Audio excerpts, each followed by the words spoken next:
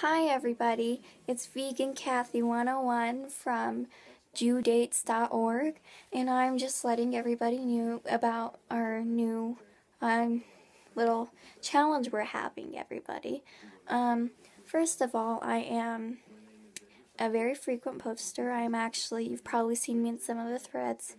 I am the admin for one of the general sections in the website. And I'm pretty well known. So if you don't know me, just go ahead and shoot me a PM. I'll be sure to respond to you. So what we're talking about today is the 5-Date Jew Challenge. What is this about? Well, if you haven't already dated a Jew, you might not be knowing of the red flags of them not being a real Jew. I'm just gonna name a few right now.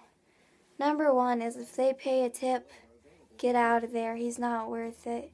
You know, I think us women all know we're in it for the money, right? Don't tell the men that.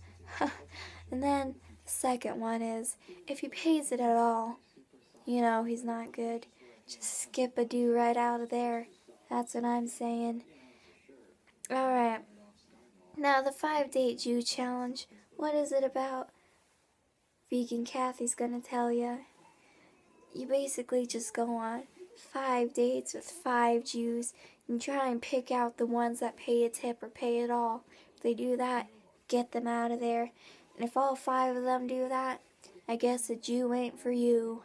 Alright, well, I hope you have good luck on finding your Jew. And always remember,